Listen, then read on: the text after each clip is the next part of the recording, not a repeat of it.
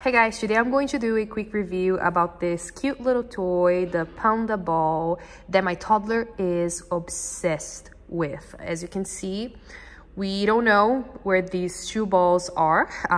My toddler plays with them all the time, and she not only plays with this thing right here, she also loves playing with the little balls. And I think the reason is because they're not super heavy, but they're made of this hard plastic, and when she throws them around the house, it makes noises. So I think that's why she likes these balls so much. But even though we're missing these shoe, I just want to show you how cool this toy is. Like I said, my toddler loves this thing so much. We've had this, I don't even know for how long, and she still plays with it. So you're gonna be getting 4 balls: green, red, yellow, and blue. They also give you this little hammer. It's soft right here, and your toddler can just pound it,